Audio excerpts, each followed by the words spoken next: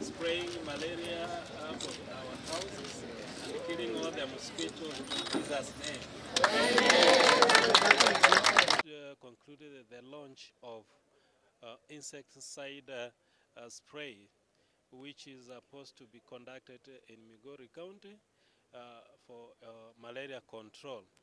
We have been a partner of the country and specifically also Migori County. Our work is to work collaboratively with the National Malaria Program to fight malaria in this country.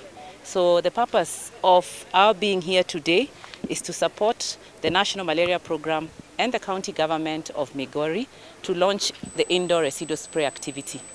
And I think as a program, we are mandated to coordinate all the malaria matters in this country. And today we are happy to announce that we are also launching IRS for the 7th year.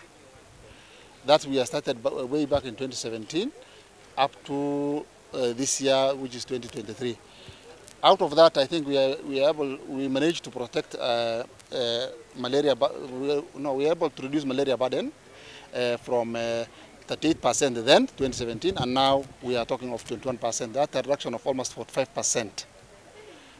That's the gain we made, and we still continue spraying until we see this malaria burden is drastically reduced.